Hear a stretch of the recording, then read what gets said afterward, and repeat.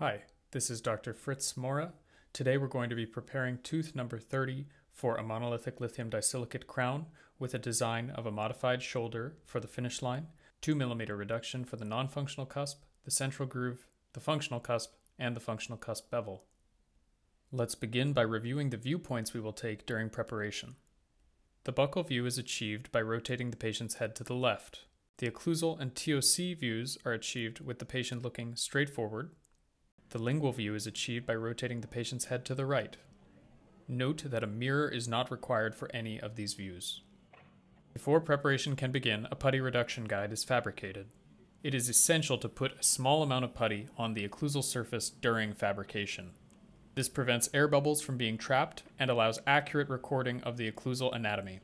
Sharp and well-defined occlusal anatomy is seen here. Note the relatively blunted anatomy on tooth number 31. Trim your putty closely to avoid gingival interference when seating the putty. Take your time when cutting the putty to be accurate. The preparation for the work is the work. Ensure that your cuts are through the center of the deepest part of the occlusal anatomy. If they are not, make a new putty.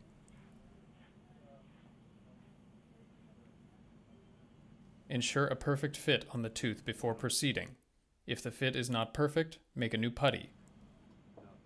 We will now begin preparation from the buccal view. Using a finger rest on each hand, use your left hand to support the handpiece.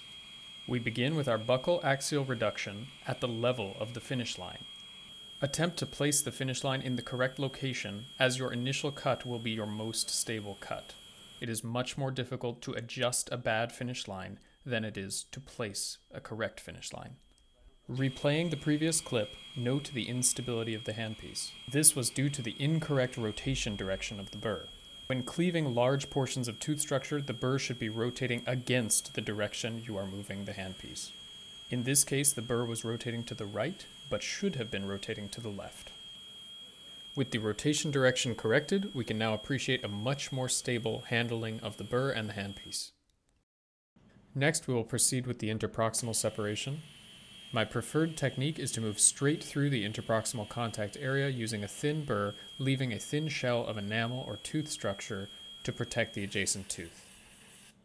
It is very important to lift the burr intermittently while performing this interproximal separation to allow water irrigation to flow in. It is extremely critical to be patient here. Do not rush and do not grow impatient, especially as you finish this cut. The thin shields of tooth structure are then removed with a small instrument. Continuing with the modified shoulder burr, check the interproximal area to see how much clearance you have and reduce axially accordingly. Continue cautiously and patiently, and again, do not rush.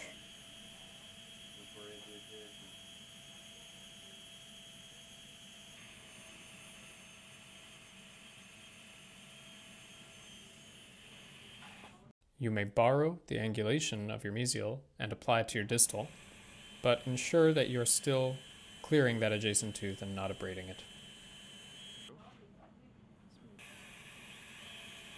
That's good, because I thought it was actually too low.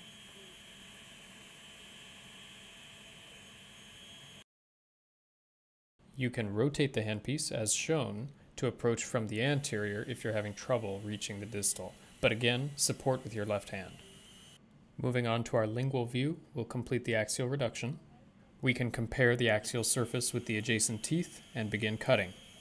Note the significantly improved stability now that the burr is rotating in the correct direction, in this case, to the right. Using this lingual direct view, you can prepare all the way around the distal lingual line angle. Always check your circumferential axial reduction from the occlusal view. We'll be returning for those sharp line angles. For the next phase, we'll be placing depth grooves on the highest and deepest points of the occlusal surface. In this case, all depth grooves will be 2 mm deep, and we'll keep in mind that the tip of our handpiece is 1 mm in diameter. Once again, we want to move the handpiece in and out intermittently to allow for efficient cutting. View your depth grooves with a mirror. Today I'll be using a perio probe with 0.5 mm markings. Here we can see a reduction of 1.5 millimeters. At the buccal groove, 1.5, or even 1 considering the contour of the surface, 1.5 millimeters, and 1.5 millimeters. We increase the depth of our grooves accordingly to get as close as possible before moving on.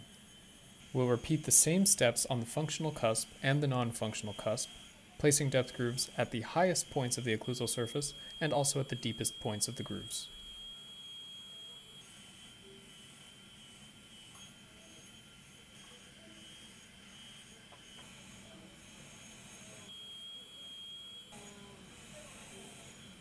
Since the most common clinician error is under-reduction of the tooth, we want to take our time with this part.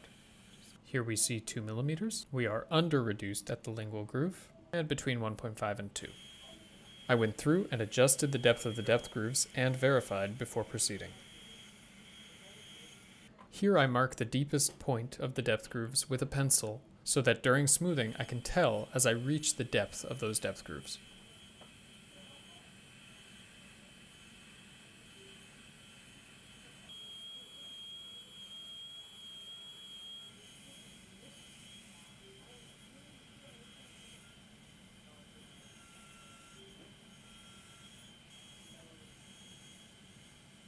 Here I'll add even a little more depth to the buccal groove because I notice that my anatomy is a little flat.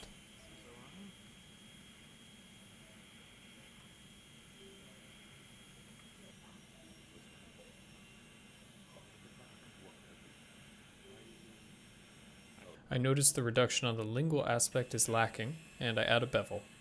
We'll switch to the red diamond burr to smooth the prep now that the rough preparation is complete.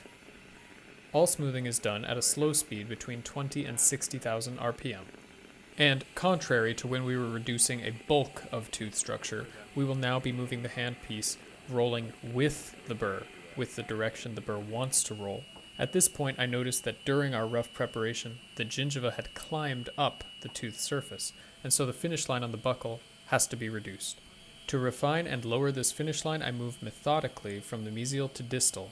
I cut only in one direction, from mesial to distal, and lift the burr between each stroke. This is because we've established that the burr cuts differently whether you move the handpiece rolling with the burr or against the burr. We'll carefully refine our finish line such that it is wide enough for the entire tip of the burr to fit, 1 millimeter. Here we'll round the sharp lingual area.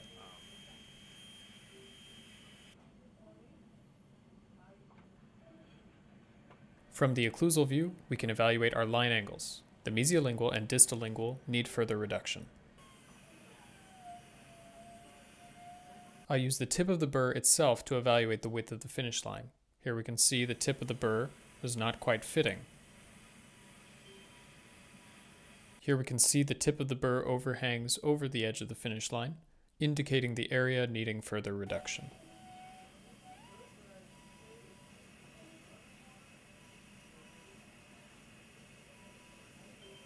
The mesial and distal marginal ridge areas need special attention as these are frequently sharp areas. The entire preparation must be smooth to avoid problems with crown thickness due to drill compensation and because sharp areas are crack initiation points for ceramic.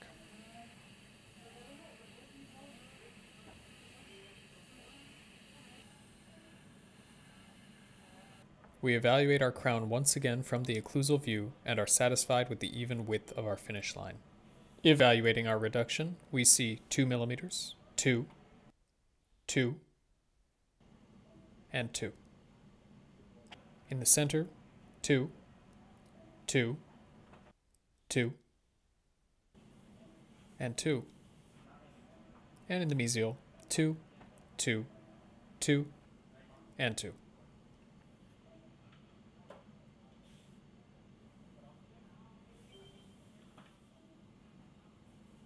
Thank you for watching, and please let me know if you have any questions.